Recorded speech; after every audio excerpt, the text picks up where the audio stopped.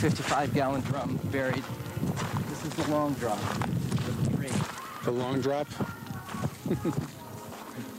Okay. This outhouse is made entirely of doors except for the door itself, which is not. And I took it on picture frame. Did you use this as well? No, last night.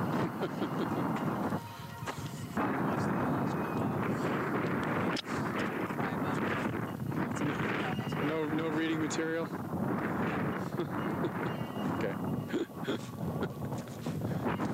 How long did it take you to build that structure? The hard part is digging the hole in the ground, because the first couple feet are easy and then it gets rocky. Mm-hmm.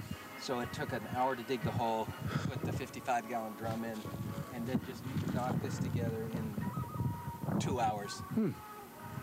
Drag it over, stake it so it won't blow over. Interestingly, what would you do once your 55-gallon drum is filled? Probably, I have no idea. I'd probably cover it up and move to another corner of my property. Well, it's not bad for a city. That's what they do, is when my 55-gallon drum fills, throw some dirt on it, move the outhouse 5 feet over to a new 55-gallon drum. Address is out here.